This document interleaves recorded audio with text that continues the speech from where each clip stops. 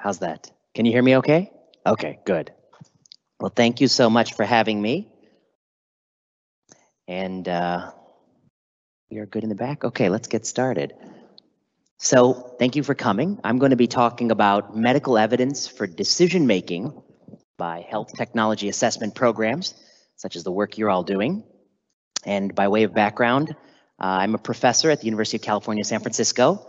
I'm practicing in the US, we do hematology and oncology. We do both. So I did internal medicine, then hematology, oncology, and I'm actually a professor in epidemiology and biostatistics. And then I always tell people a little bit about myself. My parents, of course, are from India, but I was born in the US and I grew up just outside of Chicago. I did my medical school at the University of Chicago and then internal medicine at Northwestern. Then I spent 3 years in Washington, DC and did hematology oncology at the National Institutes of Health. And then I was on the faculty in Oregon, which is on our West Coast. And now I've been at UCSF for the past 3 years. And I do clinic, attend in the hospital, we run a research group, and some of what we do you will see today. I also teach some classes. Okay, I'll come back to that. So I think the question was that I was asked to try to answer today, and I'm not sure I'm going to be able to answer it, is do we have good evidence for novel therapeutics? And the answer, I think, is no, actually. For many products, we cannot calculate cost effectiveness because we don't really even know that the product is more effective than standard options.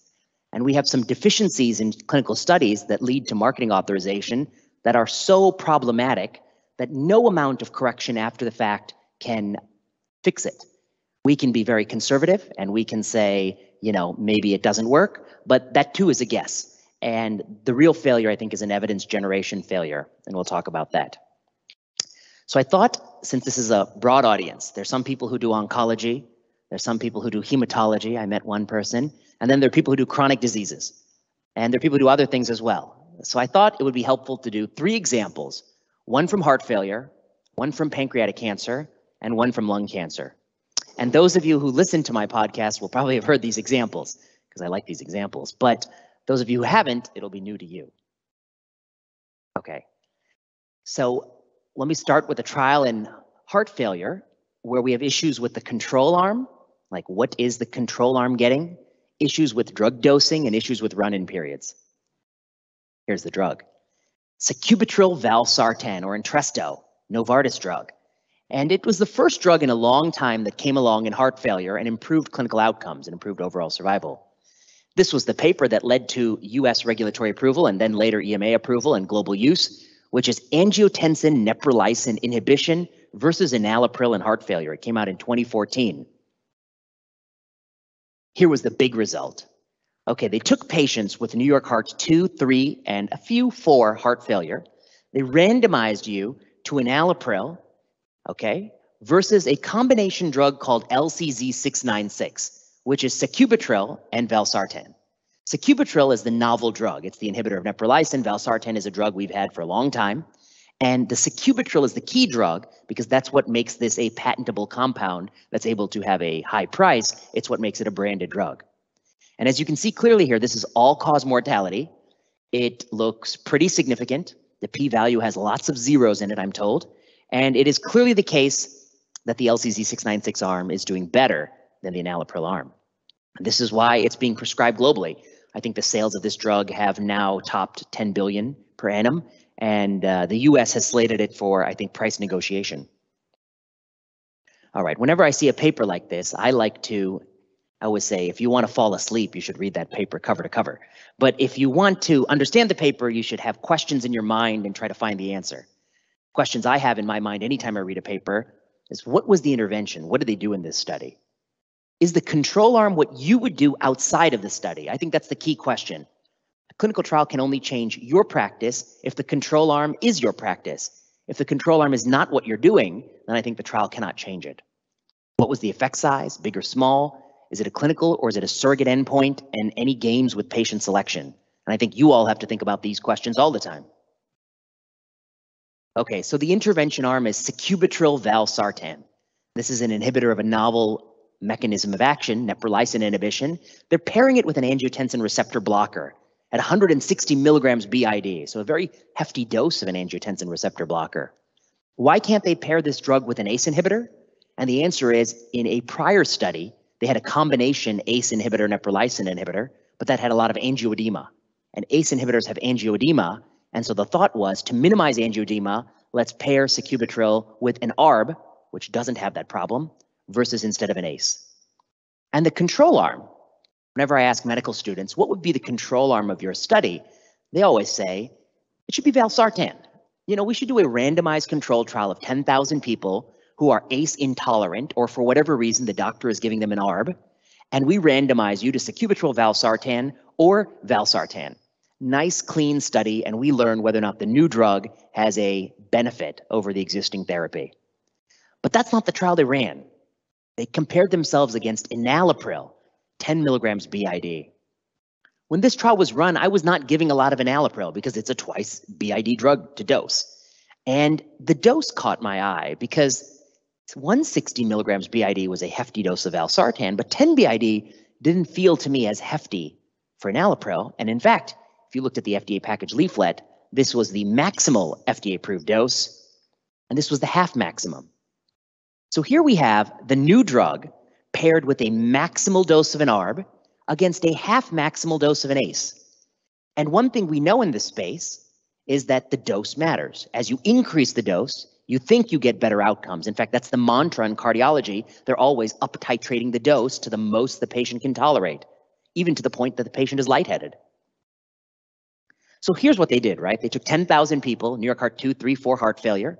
They randomly assigned you to, you stop taking whatever you're taking at baseline. Then you take Entresto, sacubitril valsartan, or you take enalapril, right? This is what they did. Nice, clean study. Except that's not what they did. When you look at the consort diagram, you see something is going on here. It's kind of complicated. Let me make it simple for you.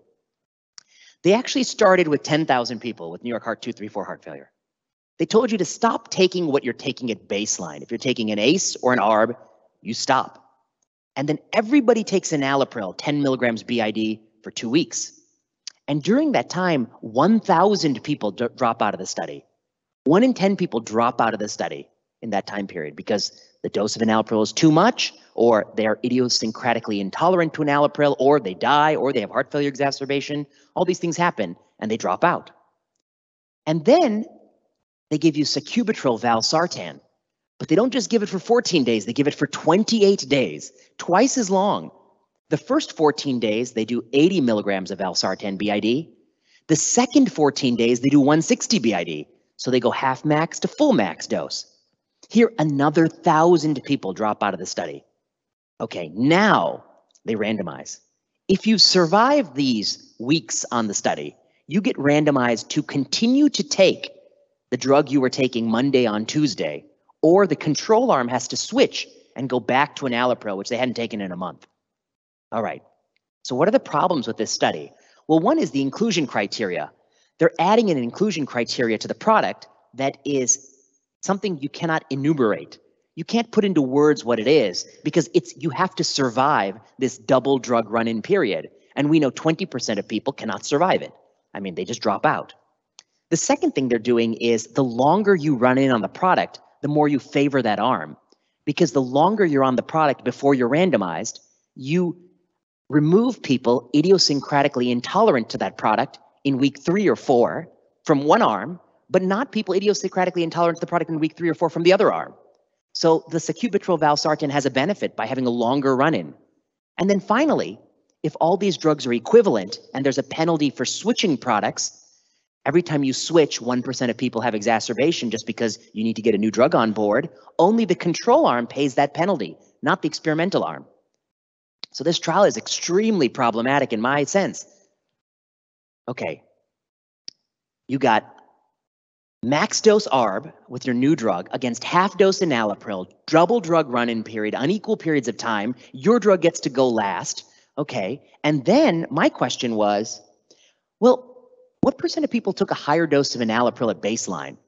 Because if you max the dose out at 10 milligrams BID in your study, but the FDA drug leaflet says you can give 20 BID, there's got to be somebody out there who is taking 15 milligrams BID. They enrolled on your study.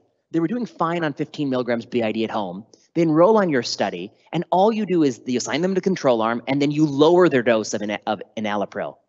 In other words, what percent of people in this study could you have pushed the dose of these drugs higher, especially the ACE inhibitor arm? How are you going to find that out? Turns out in the supplement, they actually give you a clue. This is the angiotensin receptor blocker doses and ACE inhibitor doses at the screening visit. They tell you the mean 16.4 milligrams and the standard deviation 8.3. So with the mean dose and the standard deviation dose, I can calculate how many people took more than 20 a day using a normal distribution. Okay, assuming the drug is being normally distributed. And the answer is about 1 in 3.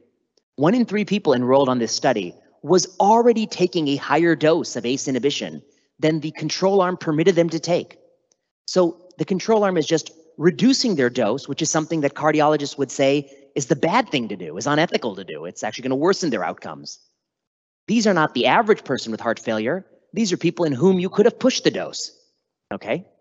But that's not quite right, because this drug is not given like an IV medicine. It's given in pill sizes. And a few years ago, this gentleman watched my talk, and he said, actually, let me help you with that equation.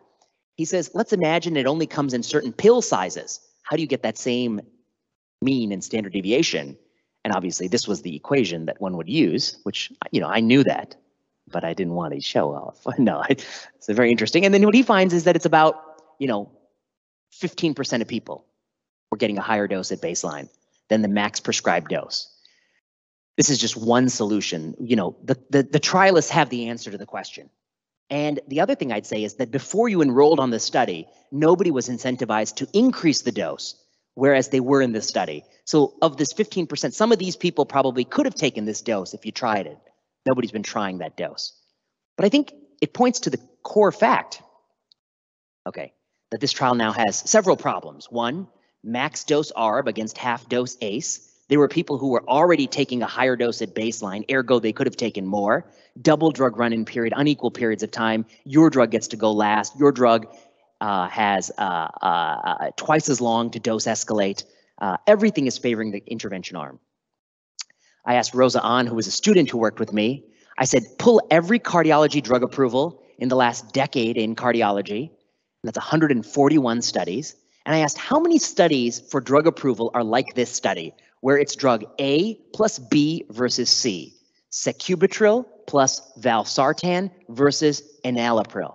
It's a very unusual study because we get a lot of drug A versus B, valsartan versus enalapril, drug, empagliflozin versus placebo we get, drug AB versus A versus B. Yeah, that makes sense because you can see the synergy of the two drugs.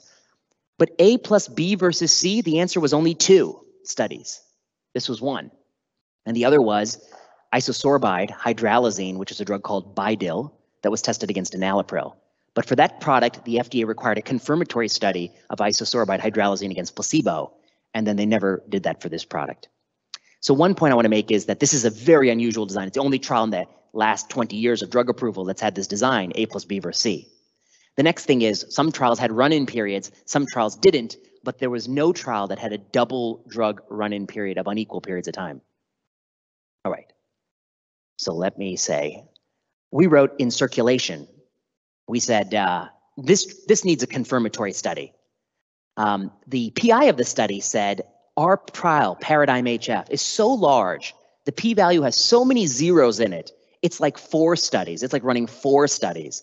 I said, that's not like running 4 studies. I mean, p-value with a lot of zeros just tells you that were you to sample the same distribution twice, you would never get this result. I mean, this is an extremely unlikely result, assuming the null hypothesis. But it doesn't tell you that the LCZ696 arm did better because it's a better drug. It might have done better because it's a better drug, but it might have done better because the backbone medicine was twice as high, because you had a double drug run-in period that favored your product, because your product was the one you got to continue taking at randomization and the control arm had to discontinue. All those reasons might be your arm did better, not because sacubitril adds anything. So we need a confirmatory study of sacubitril valsartan versus valsartan in heart failure with reduced ejection fraction. So we wrote this up in Circulation.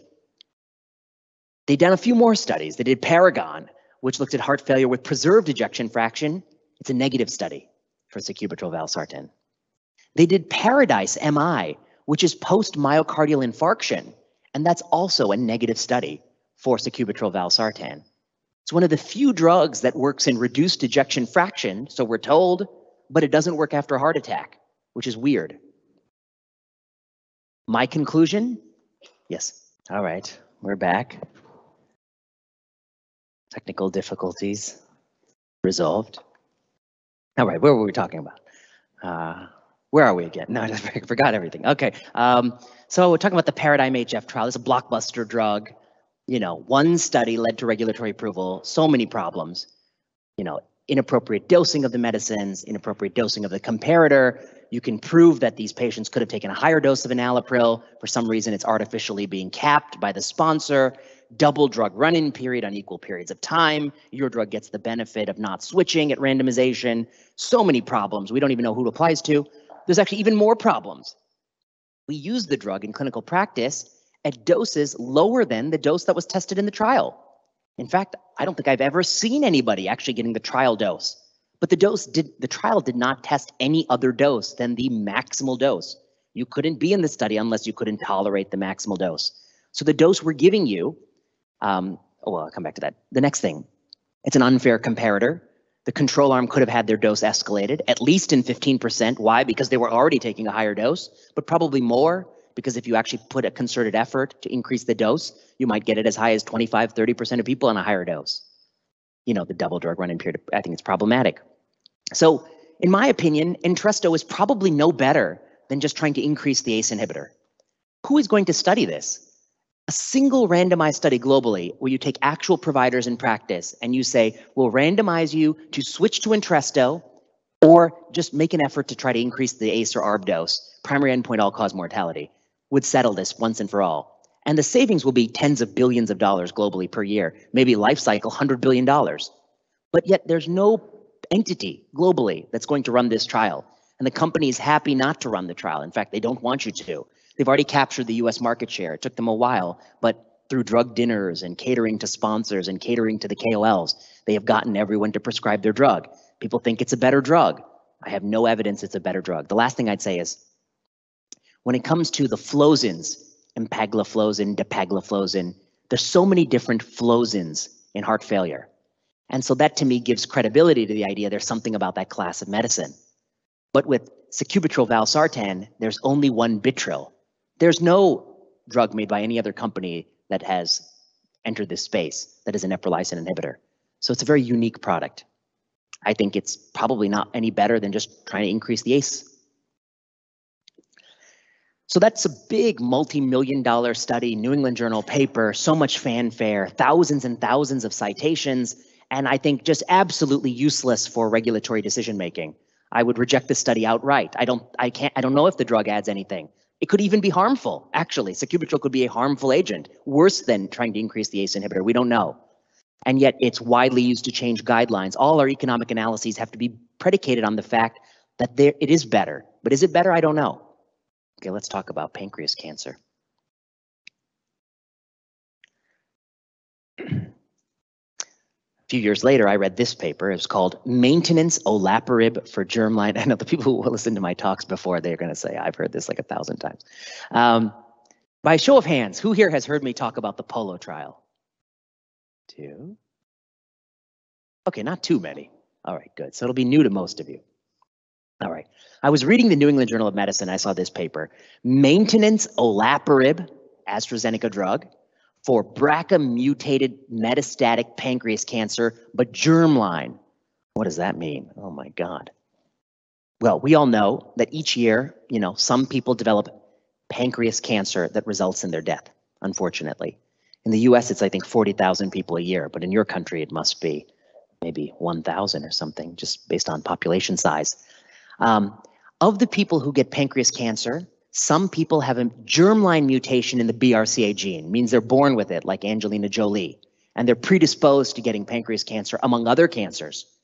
And if you have a BRCA mutation, either germline, you were born with, or somatic, you acquired in your life, we think this olaparib, which is a PARP inhibitor, is a very good drug for such a person because of the mechanism of action, which prevents DNA repair in a certain way that is preferentially used in people with BRCA deficiency, double-strand DNA repair. Okay, put another way. If you have pancreas cancer, 15% of people have this BRCA mutation when they were born, maybe, and those people, the company thinks this drug is going to work really well in because of how it works molecularly. That's the gist of it. So that's why they're doing this study.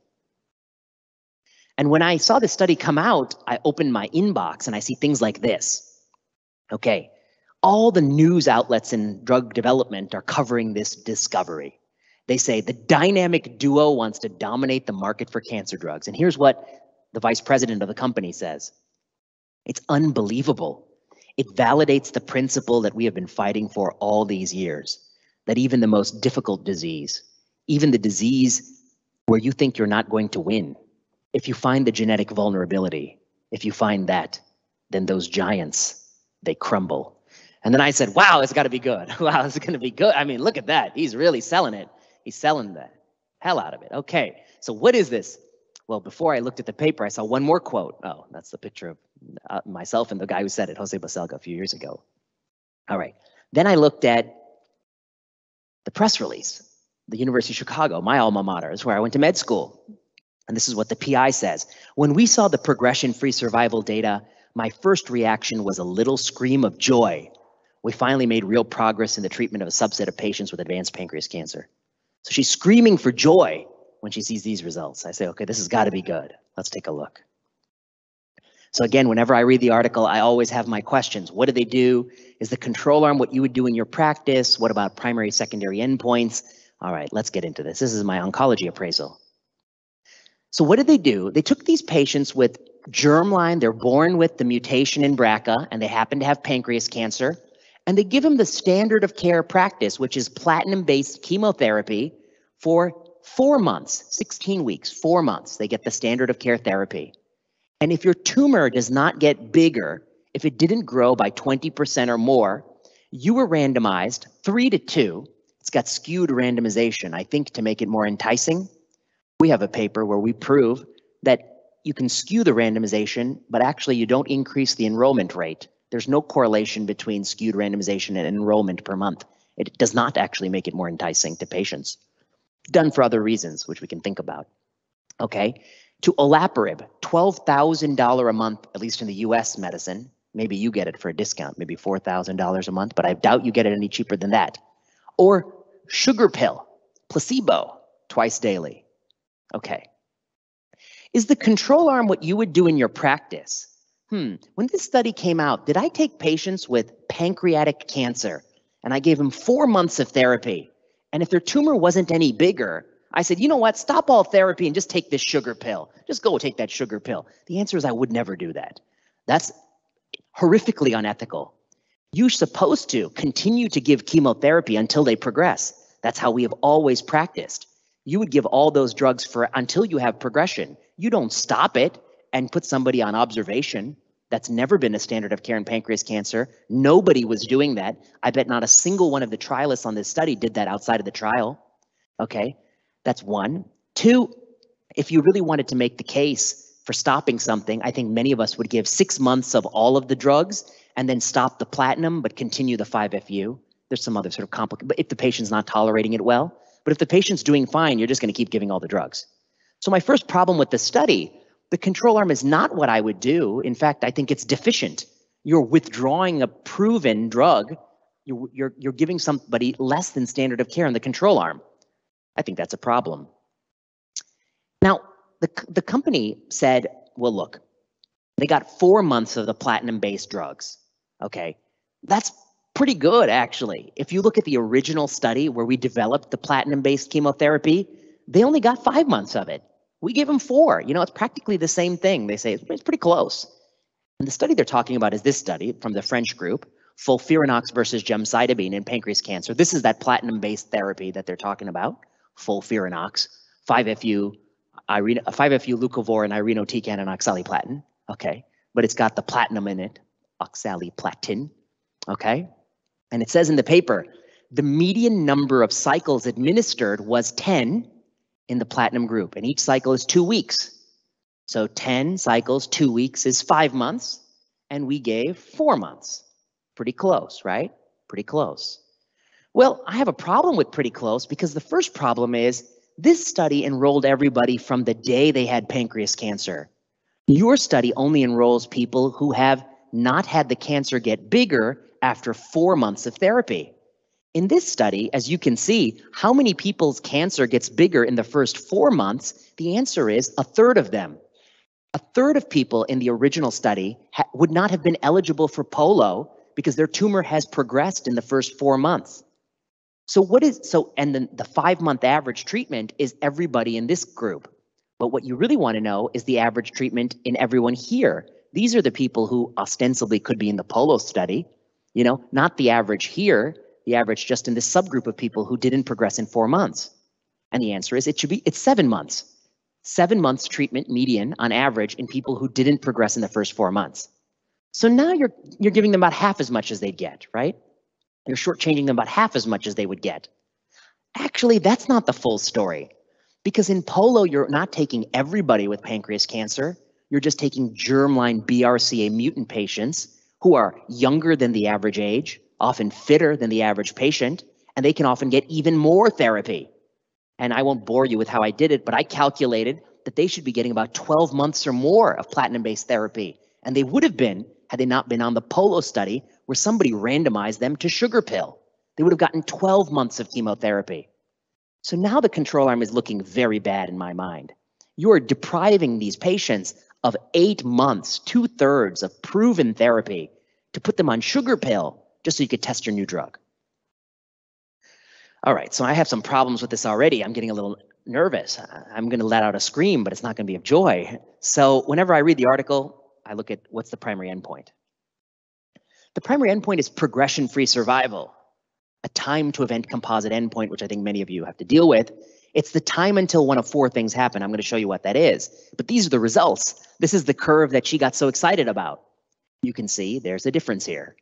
And the median PFS on sugar pill is 4 months, and it's 7 months on the treatment. But one sad thing to note is that the curves eventually touch the x-axis, meaning that nobody is cured by this drug. Best case scenario, it delays the time until the tumor gets bigger, but nobody is being cured by this medicine. Is it a clinical endpoint or surrogate endpoint? Is it a direct measure of what matters to patients, or is it a stand-in for that? Is it like your LDL cholesterol or your A1C? And I think it's a surrogate endpoint, and here's why. Well, what is it? What we do is we measure your tumor on the scan initially, and it's the time until, and it has a diameter, a cross-sectional area, and a volume, and it's the time until one of 4 things happen. Number 1, the patient could die. That's the survival part of it. Number 2, there could be new lesions on the scan. The lungs had nothing, now the lungs have new lesions. That's a progression event. The tumor could get bigger. But how much bigger? It has to get 120% bigger. 119%, that's called stable disease. 121 is called progression. But of course, nobody's walking around saying, I'm 118%, I feel good. 119, I feel good. 121%, oh, I feel terrible. It's arbitrary. They've picked these arbitrary cutoffs for what they can measure, not what really matters to people. That's progression. The third thing that could happen is the tumor shrinks. If it shrinks more than 30%, we call that a response. You have a response, a partial response, if you shrink more than 30%. And if you shrink, then they measure progression from the smallest it ever gets, from the nadir value. So 84% diameter here is called progression because it shrank down to 70%. Okay, so progression-free survival is the time until one of 4 things happens, whichever comes first. Studies do not often break out. Like in cardiology, we have the major adverse cardiovascular events, and then they tell you how many of each there are. In progression-free survival, they never tell you how many of events 1, 2, 3, and 4 are there. We have a paper coming in Nature Reviews Clinical Oncology, which is going to be the history and overview of all the composite endpoints in oncology, all these time to event endpoints like DFS, EFS, and we're going to talk more about that in that paper. Okay, so because those tumor dimensions, like 70%, it's not like you feel bad at 71% and good at 69%. These are arbitrary thresholds that are picked. And for that reason, it's a surrogate endpoint. All right, so what about other measures, activity or efficacy? So I told you that if your tumor shrinks 30% or more, you are a responder. Okay, 30% shrinkage, you're a responder. If you took olaparib in this study, 20% of people had a response. They had their cancer shrink. But if you took sugar pill in this study, 10% of people had the cancer shrink. 10%. I'm no expert on cancers and sugar pills, but I don't think they shrink cancers. Not in 1 in 10 people. That's a lot. And in fact, I'll prove it to you it's a lot in a second. It's a very high. You know, everybody's worried about sugar and cancer, but nobody says it's shrinking the cancer. I never heard anyone say it's shrinking the cancer. Okay. What about overall survival? You know, what European regulators care about, but they don't care about at FDA. Overall survival is a total wash. There's absolutely no difference in overall survival in this study. And in fact, even in the original paper, they know the median is 18 months in both arms. Why do they even use progression-free survival if you can directly measure overall survival? You don't need to use a surrogate. You've already collected the hard endpoint. You've already collected the clinical endpoint. You didn't even need this. You can delete that. Just present this. There's no difference in survival. And yet they're hanging their hat on the PFS. So how do I put these facts together? You have an improvement in the time until the tumor gets 20% bigger. Sugar pill has a very high rate of tumor shrinkage. Very, very high. Is that typical? 10%? Sugar pill shrinks tumors 10% of the time? Is that typical? Well, Ian Tannock from Princess Margaret looked at the sugar pill arms of all the studies back in the day. This is like a 30-year-old paper. And he said that tumor response shrinking 30%, measured by WHO, which is actually comparable to current criteria, was observed in 2% of patients, 2.7. Now, it's not 0 because measuring a tumor on a CAT scan is like measuring the width of a cloud. You know, it's a little bit arbitrary, and so there's going to be some measurement error. But it's not 10%. You do not see 10% tumor shrinkage from sugar pills. You might see 2%. This is measurement error. Okay, does anyone know why in this study the sugar pill has so much tumor shrinkage? Here's the hint. Here's what they did. To enroll on polo. Oh, yes, go ahead. Yes.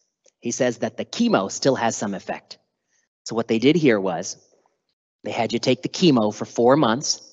Your tumor could not have gotten bigger, but it could have started to shrink a little bit. And then if you get assigned, you get stop the chemo and take the olaparib, and 20% of people have the tumor shrink from here to here. 20% shrink from here to here. Maybe 10% of that is attributable to the olaparib, because the other 10% is attributable to sugar pill. 10% of people have the tumor shrink from here to here. And what he's saying is the only explanation for that is not that the sugar pill is doing anything, but they're still getting shrinkage from the prior chemotherapy. That's chemotherapy that I've already told you I would have continued to give. You're not supposed to stop. They should be getting a year of it, and that they're still deriving benefit. Imagine how much more benefit they would have had if you were just allowed to keep taking it.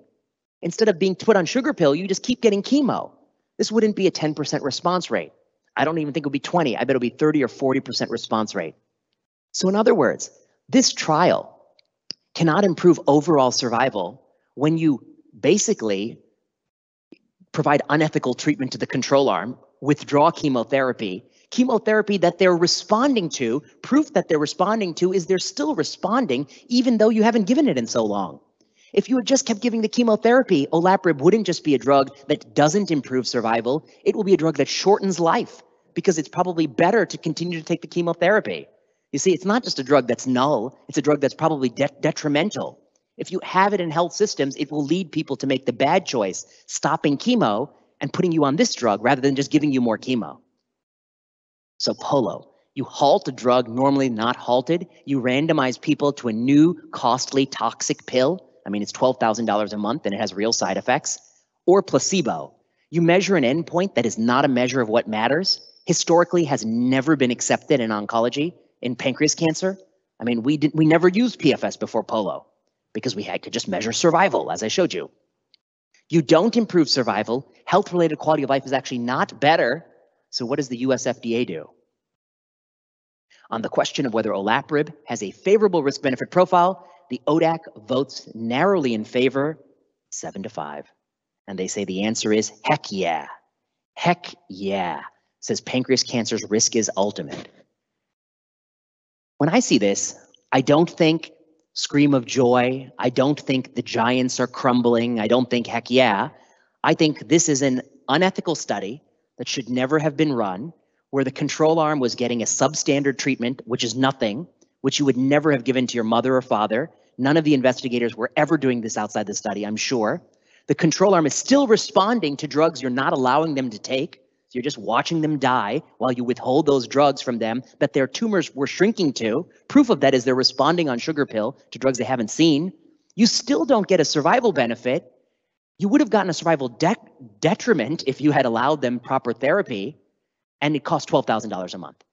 It's not just not good. It's so problematic. I mean, I think it cuts to everybody involved in this is guilty of something pretty bad here. So when people say, should polo change clinical practice? We wrote in the journal Cancer, no. I mean, it's just absolutely terrible study. Shouldn't have even been allowed to be run. And the FDA using this to approve a product makes no sense at all. I mean, what are they doing at FDA? Okay, so now you are now you have to try to figure out the cost effectiveness of this product. I mean, this is the study design we're left with. And there's no other study. No one's ever going to run another study on this product forever. So this is what we're left with. This is the evidence. But meanwhile, if you ask most pancreas cancer doctors, they will come up to this podium and they say, well, listen, there's lots of patients I see and I give them chemo and they want a chemo break. Chemo is so bad. Chemo is so bad. This is a non-chemo drug. Well, is it side effects not like chemo? Well, it's similar. It's a very comparable side effects, but it's a not chemo drug. It's a pill. Who wouldn't want to switch to the pill? And so you can easily get like everybody to prescribe it, even though the evidence is so bad. Okay, third example, lung cancer.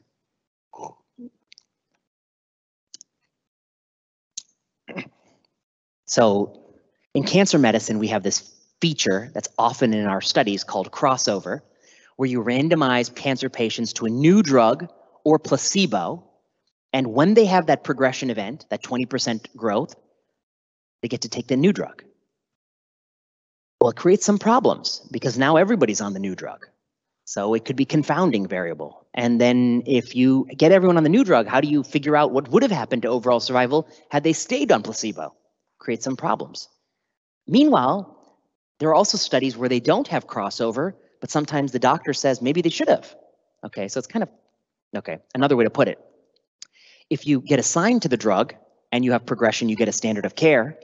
And if you get assigned to placebo and you have progression, you get the drug. And only then thereafter you get standard of care. It's another way to look at it. So I think the reason we get confused about crossover is that there's two broad categories in oncology. There's studies where it is desirable and you want to have crossover, and there's studies where it's undesirable, you do not want to have it. No, don't put it in there. It's crazy to do it. And there's studies where they have it and where they don't have it. And so if you want to have it and you get it, that's good. And if you don't want to have it, you don't get it, that's good. So these are the ones where you're getting what you want, but these are the ones where you don't get what you want. Those are bad. And we actually have many, many oncology studies that fit in these two red buckets. They're bad. And we have many studies that we have difficulty interpreting because we forget, do we want it or not? So let me give you my framework. I'll give you one example in each category. I guess I go for 15, 20 minutes because of the technical difficulties. Okay. Sipuleucel T.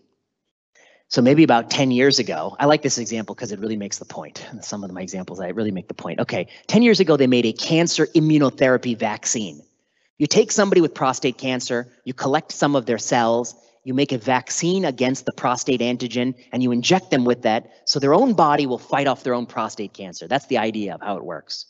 And they do this Sipuleucel T immunotherapy. It costs $90,000, made by Provenge Pharmaceuticals, for castrate-resistant prostate cancer. You don't need to know much about that other than it's prostate cancer. They're giving you a vaccine to slow the growth of the tumor, help you live longer. And the primary endpoint is overall survival. What are we complaining about? This is overall survival. And in the control arm, you see, they do poorly, and in the Sipuleucel T arm, they do better. There's a 4-month difference in OS from 20-some to 24 months. Statistically significant all-cause mortality benefit, you know? What's to argue with here? Looks pretty good. But it had a few problems. It's the only vaccine ever to be approved in history. We've been studying this for 40 years, and just like there's only one bitril, and there's so many flozins, there's only one vaccine. You've tried 100 vaccines. They've all failed. This is the one winner. It's amazing. How did it win? Everything else has not worked, but this one works. Okay, good. It had no responses. Not a single person had the tumor shrink 30%. 0 people had the tumor shrink. In fact, it didn't shrink tumor at all. It also didn't even slow the time until the tumor got bigger. It didn't change the progression-free survival either. So it doesn't shrink the cancer. It doesn't slow it from growing, but it improves survival. How does it do that? It's kind of crazy. It still has the 4-month benefit. So what happened in this study was they took the patients with prostate cancer, they randomized them to the vaccine or placebo, but when they progressed, they had crossover. So if you got placebo, what did you get? Got the vaccine. And if you got the vaccine, what did you get? You got docetaxel. And docetaxel is a very interesting drug because it's been proven to improve survival in prostate cancer. And in the control arm, you only got docetaxel if you progressed a second time. So now we have a randomized study with 2 moving parts. It's a randomized study of sipuleucel T versus placebo, but also early docetaxel versus delayed docetaxel. Okay?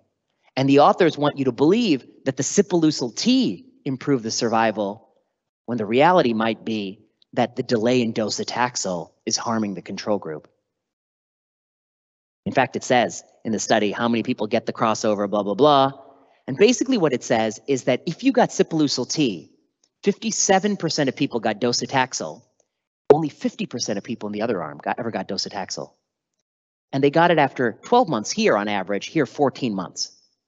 Okay. So now you have a drug that doesn't, first of all, nothing ever of this class of medicine has ever been approved. It's the only one ever to be approved. So that's low pretest probability. 2, it doesn't shrink cancer. It has no activity. It doesn't slow tumor growth. No activity. It has an imbalance in a subsequent therapy, docetaxel, that has been proven to be life-saving over and over again. At least 5 or 6 randomized studies show survival benefits. So which is it? This is what the American AHRQ writes in a report. We cannot exclude the fact that survival benefit in the absence of shrinkage or growth is actually due to harm towards the control group from a delay in chemotherapy due to getting an ineffective frozen salvage product. So they're actually pretty much say this could be worthless. So why was crossover undesirable in this study? You actually didn't want crossover because you never want crossover in a trial assessing the fundamental efficacy of a product. If it's the first study to look at the efficacy of the product, you do not want crossover because of course the companies will say there would have been a survival benefit were it not for crossover, but you can't exclude the fact that there would have been a survival reduction or no survival benefit without the crossover. The crossover could be muddying the water for all downstream therapies. We see this over and over again. So actually, it's bad. It's bad. It had crossover, but it wasn't supposed to. Sipuleucel T is right in here. Let me give you another example, more recent. This is the ADORA study. This is the study that establishes adjuvant osimertinib as the new standard of care for lung cancer. This is people with lung cancer. We cut out the lung cancer entirely, and we randomize you to osimertinib or placebo, and we follow you for relapse. And this relapse is shown here. Osimertinib is doing so well, placebo is doing so poorly, you know, big difference. It's $17,000 a month in the US. Actually, now I think it's like $20,000. This is an old slide. And in this country, it still must be $4,000, $5,000 a month. I bet AstraZeneca's not giving any deals on this. Oh, this is a talk full of AstraZeneca drugs. Okay, so if I were designing this study, you know, working at an impartial manner, I would say we should take people with non-small cell lung cancer with that mutation that benefits from the drug and stage them with PET-CT and MRI brain, and then we should go forward. Now, why do I want to stage them with PET-CT and MRI brain? In the trial, they didn't mandate these things and they didn't always do them. But if you don't do a PET-CT and you don't do an MRI, you're going to get some people who already have brain mets or metastatic disease enrolled in your study. You think they're localized cancer, but they're not. You would have found that out had you done these scans. Okay? Now, why does the company, you know, want those patients on the study? And the answer is they've already proven that osimertinib is a drug that improves PFS and OS for people with metastatic disease. So if you don't look for metastatic disease, you'll have some of the people in whom you already know it's a winner. It's already a winner in those people. So they don't do the proper staging, and they may enrich with what we call occult metastatic disease. Like you don't know it's there, but it's there. But that favors their arm. The next thing, they should all complete adjuvant chemotherapy, which is the standard of care at the time. They should all get the chemotherapy. But in this study, they have very, very low rates of chemotherapy. Now, why does the company like that? Because the lower the adjuvant chemotherapy, the higher the event rate, and the easier it is for you to see a benefit for your product. So they have no incentive to get people to get the proper standard treatment. They just want to test their product. In fact, they have every incentive to try to talk you out of getting it. They could say something like, you know, our study's enrolling right now and we have a spot, but if you get that adjuvant chemo, I don't know if the spot's going to be available, which is probably how they put it, is my guess. In fact, I've heard similar things over the years. Okay, then you get randomized to osimertinib after the surgery. And when your cancer relapses in this arm, you got to get old-fashioned chemotherapy because you've exhausted your targeted options. Versus once your cancer relapses in this arm, you get observation, you get osimertinib at relapse. Why? Because this is already the standard of care. This is my design. This trial should have crossover. Why should it have crossover? Because osimertinib is already proven to be the best drug when you have metastatic disease. It's already proven benefit here. This is the control arm. This is what I'm doing in my clinic before you ran your study. And this is your experimental strategy. Okay, so the key question in this trial is how many people got osimertinib at relapse among those who could? The answer should be 100%. Should be 100%. If it's anything less than 100%, it's a trial of osimertinib early versus osimertinib never, and that's not a question that anyone's facing. Okay? Should be 100%. What was the answer when they finally report the results years later? 38%. 38% of those who recurred, this is Roy Herbst, got osimertinib. Now, I think this is just as, in fact, it's hard to argue which is more unethical. This is unethical. You're running your trial and you're trying to give your new drug to lots and lots of people. In order to get a win, you're doing a lot of design features that will favor your drug. One, you're not doing CT, PET scan, and MRI brain. They say it's because the places, they can't afford it. You can't afford a PET scan. But you can't afford a PET scan, but you can afford $700,000 of osimertinib? Is that what you're telling me? You know, your intervention drug is so expensive. If you can afford the drug, you should be able to get the PET scan. MRI brain, you have occult brain disease in the study. That'll favor your drug. And the control arm, when they have progression, they're not allowed to get the drug effectively because it's run in places where they don't have it. So everything about this trial, it's not even a scientific study. It's really sort of a seeding study. It's a study meant to gain the FDA's approval and meant to gain market share, but scientifically and ethically, it has no validity. It doesn't help any doctor or any patient. So, okay, the other thing to note here is that as you go down in lines of therapy, the available patient population gets smaller. So this is an assumption that many more people have adjuvant than relapse, and some people will die before second line. So the company's incentive is to move it up so they get a much bigger market share and have more revenue per year. I mean, that's the gist of it. Okay, so, you know, they have all these KOLs, the experts, and this is one thing the expert said on Twitter, which shocked me. He says, you know, you all complain about the price, but let's be honest, you got to take this one way or the other. You can take it early or you take it later. He says, all those who relapse must pay for osimertinib or even more with inflation. And so it's a faulty argument. You're only paying for people who would have been cured, and by year 3, that's very few. And then I said, that doesn't make any sense at all because they take 3 years of this drug. And I said, okay, look, I ran the rough numbers using the median duration of treatment. If you assume 100% of people take it, you're basically talking of like $60 million. And it's assuming that, you know, it's a $40 million premium. Let me put it another way.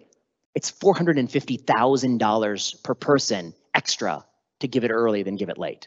You know, this argument that you're going to get it anyway is not a good argument. It's just crazy talk. They stopped making it. Okay, so what's the point here? Many of these industry studies are asking if their drug that they know works later in disease works better early. They have an obligation in the control arm to give the drug later because that's what they've already established. They never want to give the drug later. They always want to run it in global places where they don't have access to the drug. They prove that giving it early is better than essentially never giving it, but that's not the question that faces the US or Denmark or Germany or any other country. It's a question that's unique to the trial. We looked at all of the nivolumab and pembrolizumab studies. Somebody told me that pembrolizumab last year, the earnings is $59 billion, 1 year earnings. It's crazy. I mean, it wasn't that long ago. 20 years ago, paclitaxel broke $1 billion in 1 year, and people thought that was huge. Now $60 billion 1 year. Unbelievable. On Friday, I give a talk, and I'll talk about how it's cheaper from a regulatory standpoint instead to just give everybody 6 doses of pembrolizumab than it is to do it the way we're doing it now. Just give every cancer patient 6 doses. It's cheaper, a lot cheaper, and you actually probably get a very comparable result than giving some people, 7 years of therapy. Okay. In all of the studies that try to move the checkpoint inhibitor from the last line to the front line, these are the graphs. This is the gray bar shows you people who don't get the checkpoint inhibitor in the control arm when they progress. The gray, the dark gray, and the light gray. And basically, it's the majority of patients. This is a paper we did with Ashray Maniar in the European Journal of Cancer. But basically, we're proving that every time the company moves it forward, they're not giving it to the control arm on the back end. And that's how the 60 billion, a lot of that's come from routine upfront use. All right, now some closing thoughts. Okay, so we did one cardiology example. The cardiology example, the problems with the cardiology example were the endpoint was good. Overall survival was good, but the control arm was no good. It was a submaximal dose of an ACE inhibitor. It was a BID ACE inhibitor, which is also kind of harder to take than a once daily drug. The drug dosing was bad. I'll just say that beyond the problems we've discussed, we have bad endpoints, bad control arms, bad post-protocol therapy, bad drug dosing, bad dose reductions. In the first example, we had double drug run-in periods. We had a bad control arm dose. I proved to you they probably were taking a higher dose. In the second example, you were giving them chemotherapy, the tumor was shrinking, and then you stopped it and put them on sugar pill just so you could have a drug that didn't improve survival and didn't improve quality of life. That's a bad study. In the third example, Adora, you're randomizing hundreds of people to take this drug, and then the few people who relapse, who should be getting it, you don't give it to them. You only give it to 1 in 3 of them, and then they have really bad outcomes, and then you celebrate that everyone should get this new drug. These are all trials where there's no way to salvage it from a clinical trial interpretation standpoint. What would have been the hazard ratio in Paradigm had they done it right? I don't know. 1, 1.05, 1.2, or is it still 0.9? I don't know. I don't know the answer. We can't figure that out. What would have been the hazard ratio for olaparib if they competed against chemotherapy? My guess is like 1.4. It's hazardous, What would have been Adora overall survival had they gone against a fair comparator of osimertinib relapse? I don't know. Maybe it doesn't work at all. We looked at all of the studies in oncology a few years ago, and we found out that 67% of the cancer trials that lead to FDA approval, you can find one or more limitation like this, like the ones I've shown you. It's not just some of the studies, it's nearly all of the studies. They all have these problems, mostly because the US regulator has allowed them to have these problems, and they still keep approving. If the US regulator said no, they wouldn't have the problems. Okay, wait, no, that's the wrong button. Okay, so what does this mean for us? I think it means that we often have no data to guide us. We spend so much time looking at these studies, but it's really like no better than no data. If you have a patient with heart failure and reduced ejection fraction, I have no idea if Entresto is better. So it leads to struggles with patients and struggles with payers. For Entresto, what do I tell my patients? If you have heart failure, should you take Entresto? Should you switch? I don't know. I would say probably just increase your ACE inhibitor. No one has proven to me that that's any worse than switching to Entresto, and you're going to save so much money. And yet in America, every hospital I work at, they're trying to move people to Entresto even when they're doing fine. Okay, they're doing the opposite. Olaparib, I say, hell no. I don't say heck yeah, I say hell no. Just keep taking chemotherapy. I wouldn't give anyone olaparib in pancreas cancer. I think it's unethical. I would give more chemotherapy, and maybe I'll stop the oxaliplatin if they have neuropathy and give 5-FU, which is very well tolerated. For Adora, with a patient, what I would tell him is, I don't know, maybe take it, maybe not, depends on how it goes. Maybe the answer for the individual patient is just try it. If you don't have any side effects, then, if somebody else is going to pay for it, so be it. But if you're stage 3, no side effects. But if you have side effects, maybe it's not worth it to take. I don't know. But it's very difficult as a doctor to have these conversations. It's very difficult as a doctor to go in a room and have a conversation when you have no evidence to guide you. I mean, you might as well ask me, how do you counsel your patients about about some vitamin and supplement I've never heard of, you know? I don't know how to counsel them about that. I have no data. Does it do something? Does it not do something? Does it have drug interactions? I don't know. Should governments pay? I think we often forget, but in my opinion, the real failure here is one place. It's US FDA. And why is it US FDA? US buys 60%, 70% of pharmaceutical revenue globally. The entire industry is built around the US because the market share is so much. So they're all of the studies are being done with the intention of pleasing the FDA. In the FDA and oncology drug products, it's literally one person. If you get one person and change their mind, Rick Pazder, you will change the entire global landscape for cancer drugs. But this one person really likes low regulatory bars and is unwilling to admit error, that Polo is an error. They're not willing to admit it. They're also unwilling to engage with people who have been critical of the agency. They don't invite people on FDA panels who are critical of the FDA. They only have the drug, that voting 7 versus 5, you know, they're picking people who toe the line. So they're not going to invite people to vote who are critical of the agency. They're the ones who are failing, because if they allow Entresto and they allow Paradigm, then we're never going to get evidence that's sound. They set a low bar and they guarantee the massive US revenue, because if you approve it in the US, you have to pay for it. We have our laws that say you have to pay for it, you can't negotiate price, until very, very recently where we changed that. I think what we should do is we should decline to pay for drugs based on substantive uncertainty.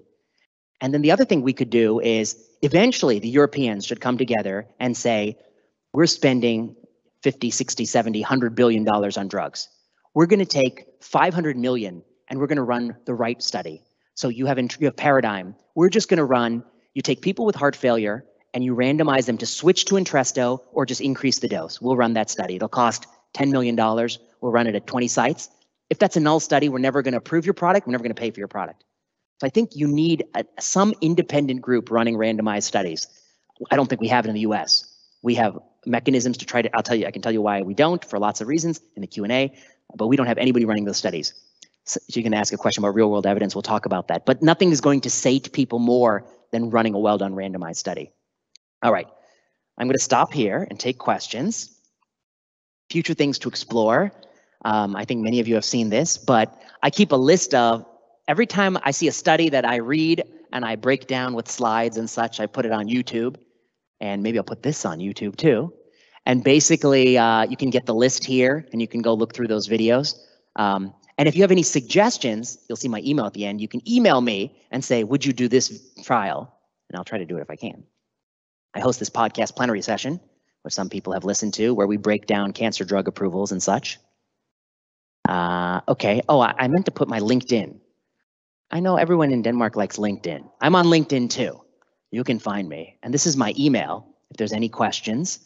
But I'm happy to talk about these issues. But I think the core lesson, I think, is that you can only do so much once the trial is done. And some of these biases are hardwired into the study. And once that's the result, you can't salvage it. I mean, I don't know what the answer is to all those questions. That makes the job of an health technology assessment group very difficult. In fact, sometimes impossible.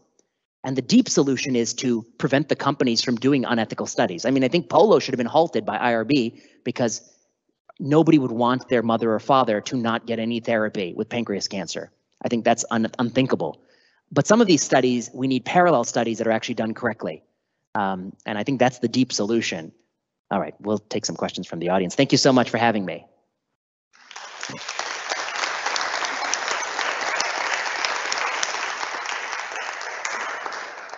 Yeah. Okay, so let's go through the people involved. Let's go through all of them. The industry.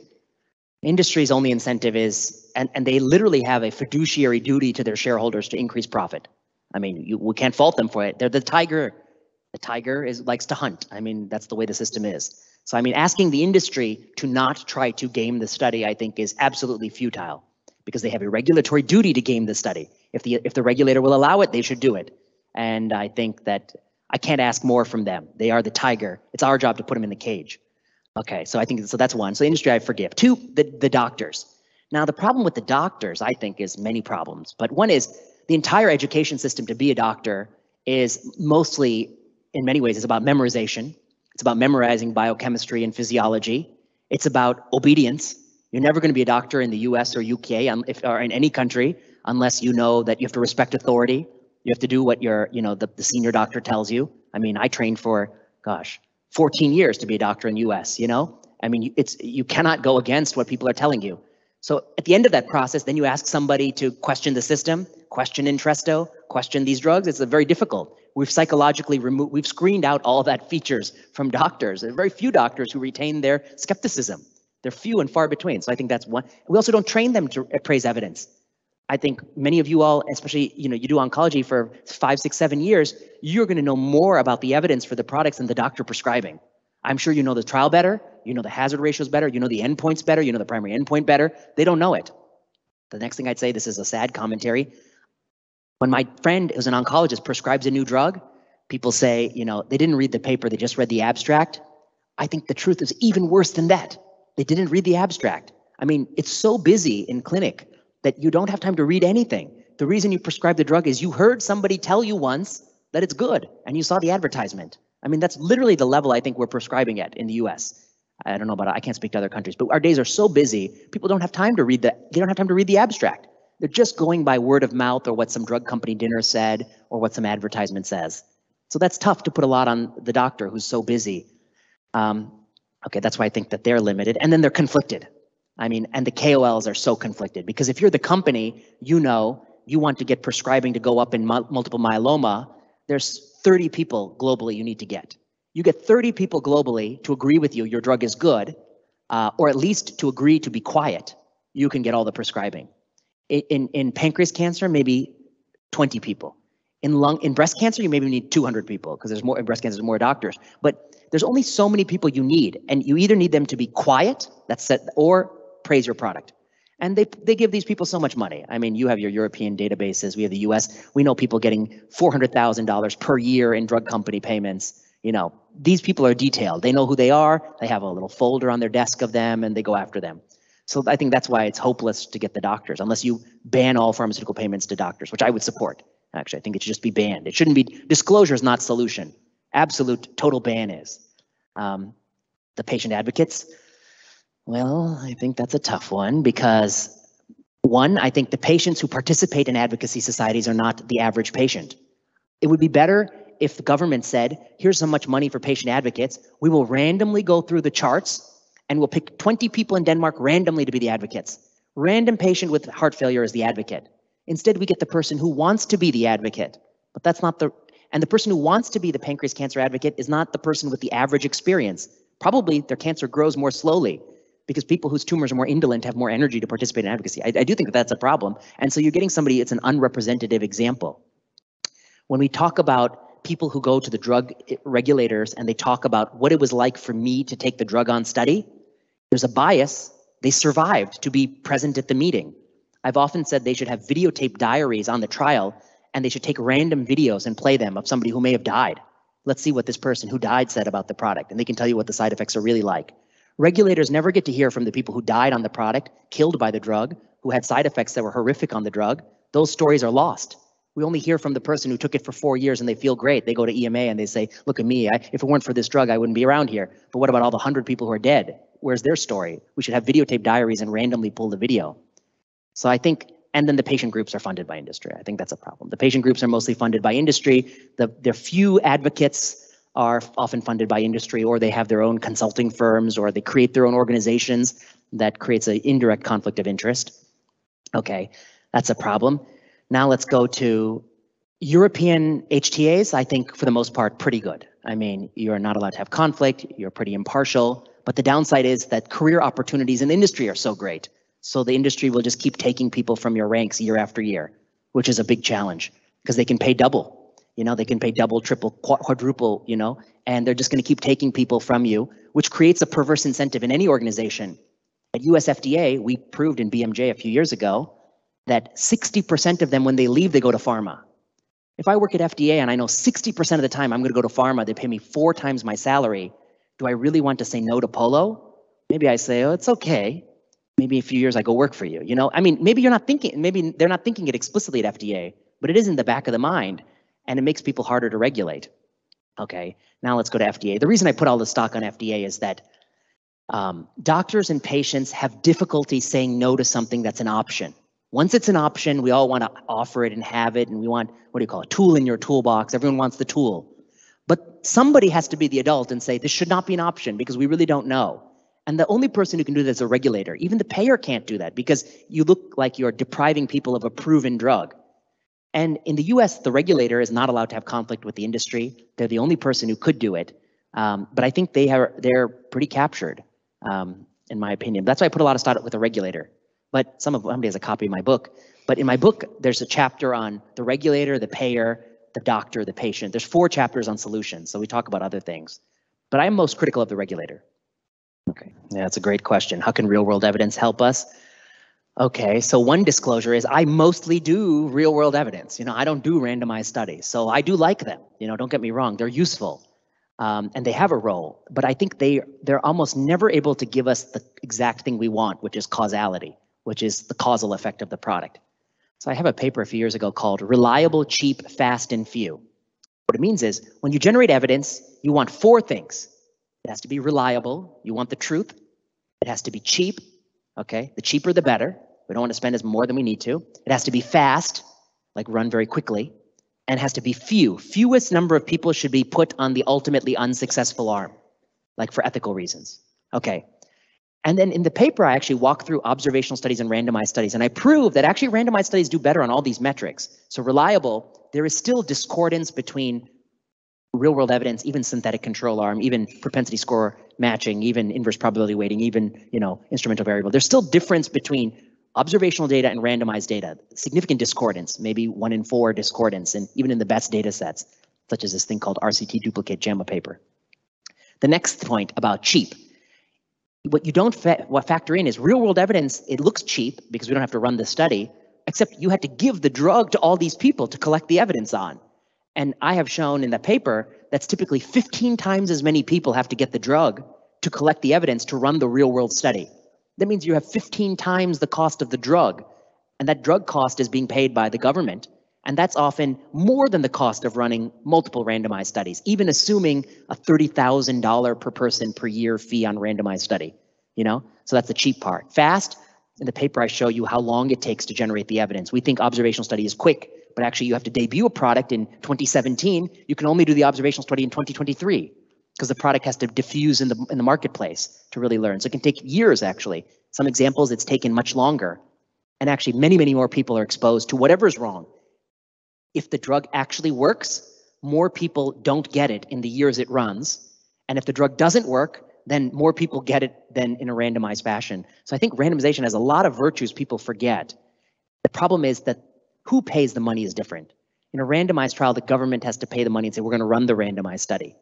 In the real world evidence, the health system pays, which in this country is still the government. But in the US, it's many, many people paying for this sort of collection of data and data curation. And I think, but how can real world data help you? If you find in the clinical study, they took sorafenib for 9 months, but in Denmark, the average duration of treatment is 2 weeks, very different than the trial, then you might say there's something wrong here. They take 9 months in the study, but in the real world, only 2 months, 2 weeks or something like that. Maybe the drug is more toxic than they think, Or maybe there are other things like clues like that, what you could point to drugs that you think, warrant some investigation. Yeah, so I generally support that idea that HTAs should be restricted dollar per quality and prioritize things. Whatever you set the cap, we should definitely pay for things, that have lower dollar per quality than things that have less dollar per quality. I think a cap like that is very reasonable because the US government, we spend 20% of GDP on healthcare. What are you, 9%? Switzerland is like 12%. You're like second highest. But I think you are all 9%, 10%. I think that's reasonable, 9%, 10%, and then have some cap. And the cap, what it basically makes sure is you pay for things that have more quality rather than things that have less quality. Sometimes that means, more prenatal care and less oncology. I think that's a rational system. In the US, we don't have the cap. We do have rationing. We just ration based on, socioeconomic status, where you were born, ethnicity, race, all the things you're not supposed to ration on, all the sort of cruel, discriminatory ways we ration, but we don't ration based on evidence. Now, the only problem I'd say with dollar per quality is, what's the dollar per quality of Entresto? What is it? Entresto, the manufacturer, has a paper out. They say it's cost effective. And you can model it. You can have every HTA in Europe or in the world model it. You'll all get a different number. But the real problem is, does it even work? You know, so that's the challenge, I think. How do you do cost effectiveness analysis when you don't know effectiveness? I don't know the answer to that question. I think that's the challenge with that. So sometimes a company is penalized for generating very good data. Very good data, you know exactly the dollar per quality. But very uncertain data, then they can argue it's actually better than it is, you know? And so trials that measure overall survival cleanly done might be penalized, ironically. That's one thought. Wow, that's a great question. And we were just talking before about some DOAC versus Coumadin studies and in-target INR time. Okay, which is another issue, which is another way, you know, you do DOAC versus Coumadin, but Coumadin, you give it a lower in-target INR time than what you really could give it at. And then of course, DOAC looks very good in all these kinds of games. Okay, how do you get better at the skills of reading? I don't know if I know the answer. I guess one thing is we were thinking about making like a 10-part video series called How to Read and Interpret Clinical Trials. Myself, somebody I know, Adam Sifu and John Mandrola, you may know. We were going to make a series, so we're working on that. I think the challenge is there's no one book out there for this topic. So how do people do it? I mean, I'm biased because the 2 books I wrote, I think we're trying to do that. One is the book she has there, Malignant, about oncology appraisal, but the other one is on ending medical reversal, about general medical appraisal.